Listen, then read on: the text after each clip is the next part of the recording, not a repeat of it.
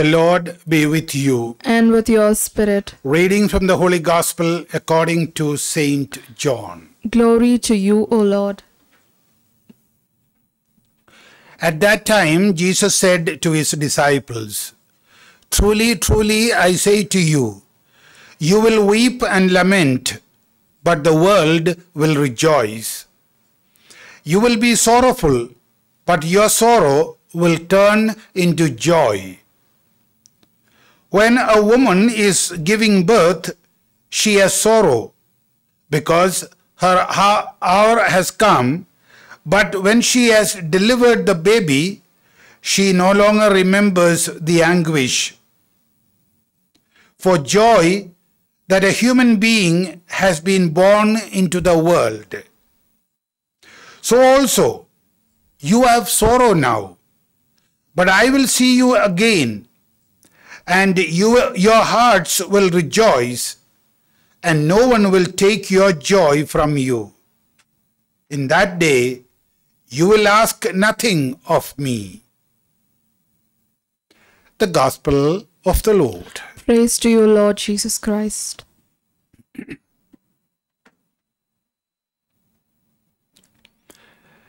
When a child or an youngster is woken up in the morning, it will often say, "Give me a few more minutes.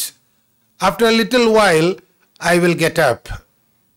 But the little while can be anything like half an hour. Or a lady getting ready for a party or a wedding will always tell her husband, even if it is late, "Give me a little while, I will get ready." Sometimes guests come into the house, the host will say, "Give me 5 minutes, I will get the dinner ready." And in 5 minutes or even 10 minutes, a dinner cannot be made ready. These are some of the day-to-day experiences that we have of the so-called little while. Delays and uncertainties are often part of our lives. Such delays put tension into our life, uncertainties. Even in the Gospel today, we have Jesus telling that for a little while you will see me, and for a little while you will not see me. And the disciples naturally do not understand what he is saying.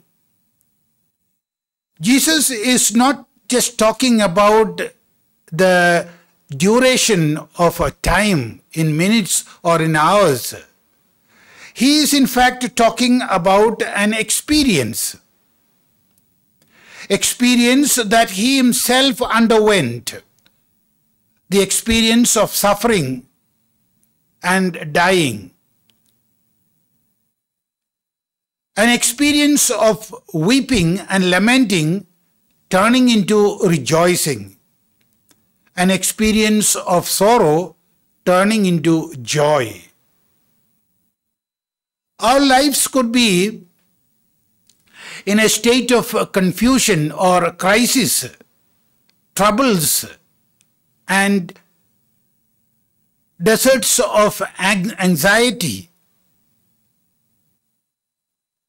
But Jesus explains to the disciples that I too had this anxiety of waiting. But the Father responded with the resurrection of Jesus after the death of Jesus. It was a painful and agonizing experience.